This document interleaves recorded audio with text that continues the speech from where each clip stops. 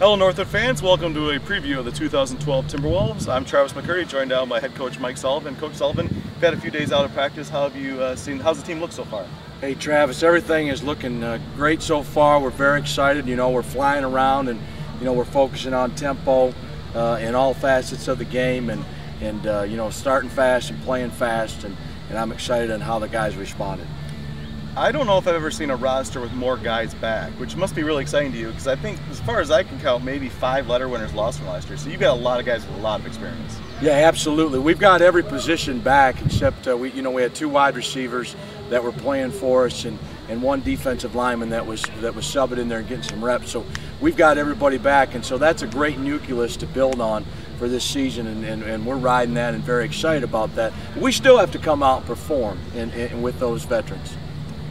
Let's talk a little bit about the offense first. You got Aaron Shavers, you got Cameron Jackson. Those are really 2 guys that can really make a lot of plays for you. Yeah, absolutely. And they've done a great job in the triple option over the years and the wood bone and stuff that we've done here. And so we're very excited to have Aaron back and have Cam back, and Jordan Yonkers, a wing back, has done a great job for us too. And our receivers are used to blocking for the triple. So, we're excited to have those guys back and making contributions in the offense, and they're looking great, and I'm just keeping them healthy. So. Exactly, the most important thing in camp. How about that offensive line? A lot of guys back there as well. Yeah, there's a lot of guys back on our offensive line. We've got Matt Broom and Sean Grisson and Amir Towns, and we've got 5 of the offensive linemen: Josh Augustine, Brent Ross, who saw playing time, Noah Pelto, who saw playing time, and so we've got some guys that's coming out and being involved in our offense and offensive line and coming off the ball up front, and we're working on the fundamentals and technique with that. Now, you did mention wide receiver. That's one spot where you got to fill some guys in. Eric Williams was a key player last year, but then there's going to be a lot of guys with not much experience out there. Yeah, there is, and Devontae Elsie, a young man out of Chicago, is doing a great job. Mark Lawrence, a young man from Standish, is coming in there and doing a great job for us. Austin Tackman is doing a nice job, and so we've got a good core in there. Jack Dakin's a senior, and just he'll just fight his rear end off the whole time, the whole game, and be involved. And he's a great special teams player for us too, as a wide receiver. And so we're very excited about him and that whole core. And they're coming along. They're young, and that's a good thing, And so we're very excited with our receiver core. Now let's switch over to defense. Again, a lot of guys back, especially the key to your defense over the years has been the linebackers, and you've got a couple of really special linebackers coming back this season. Yeah, we do. There's no question. With Ryan Whittam and Spencer Rettema and Darrell Ward out of Florida is a great, Dontavius Bryant and Doug Van Alslander, and we're deep at the linebacker spot. There's no question, and so we're very excited. The entire defense, Travis, is flying around. It's a veteran defense, and it's very exciting to watch out here. And then we have our secondary, which is led by Fabian Jackson back there and Joe Bitterman, 2 seniors, along with Corinthian Gray, who's back with us. So Damian Horton, Michael Tinker, those guys are all seniors. Ryan Spacuzzi, Carlos Love, and we've got great depth in the secondary. We've got the most, and then a defensive line, you want to go up front with Justin Barnes and Jefferson Nelson and Kyle Feeke and Andrew Cox, and we've got depth.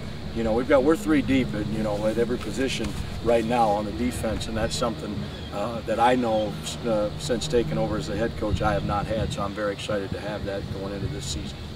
Absolutely. Then you got special teams. Let's talk a little bit about those guys too. I mean, Tony Height had an unbelievable season, and he's poised for even bigger things this senior year. Yeah, I am so proud of. I'm proud of all our guys. We have 21 seniors, but I've seen Tony Height grow up here at Northwood University, and he's making a tremendous. He's unbelievable on the field in his punt game.